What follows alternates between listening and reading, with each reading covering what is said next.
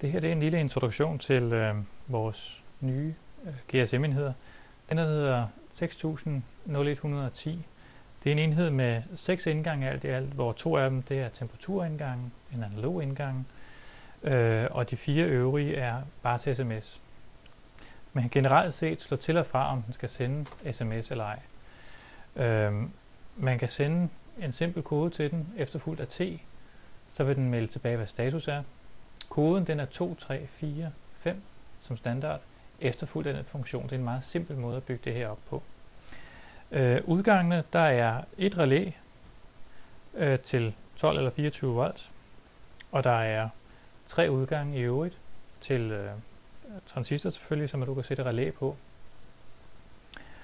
Så hvis man skal have 220 volt indover, så skal man altså have et kraftrelæ indover for at trække noget. GSM-antennen, der følger med, det er en selvklæber.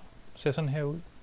Man kan selvfølgelig få de sædvanlige med flere meter ledning på, alt sammen med SMA stikket på, som I kan se her i bunden. Og der skal I bare sige, hvad I har behov for, så kan vi skaffe det også. Men det er i hvert fald den enhed, der følger med. Den bliver leveret i en plastikkasse, som I kan se herinde, eller også bliver den monteret i en metalkasse. Det bliver nok de senere, går jeg ud fra. Men vi starter i hvert fald op med at producere den i plast. Så hvis I har behov for en metalkasse, så må I sige til. Der kan I nemlig også proppe et backup batteri i.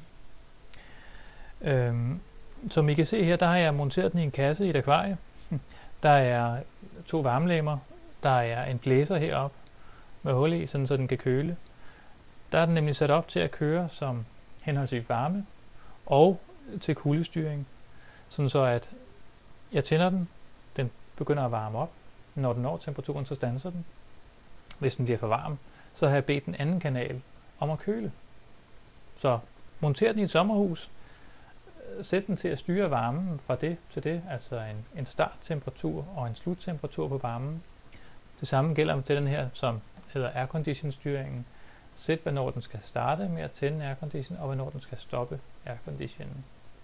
Så hver sin kanal, i det her tilfælde de her transistorhuset her, T92-huset, har jeg sat på. Man skal have 2 transistorer på, hvis man både skal have den til at styre det ene og det andet. Men i Danmark er det jo primært varme, man styrer et hus. Der skal man så bare sætte den her temperaturenhed på den ene indgang. Og det fungerer altså upåklageligt. Ellers så kan den jo også bare meddele, hvilken grad den er nået til. Eller hvis den er under 6 grader i sommerhuset, så skal den melde, at I skal tænde for varmen. Det kan man så eventuelt bruge den anden kanal til.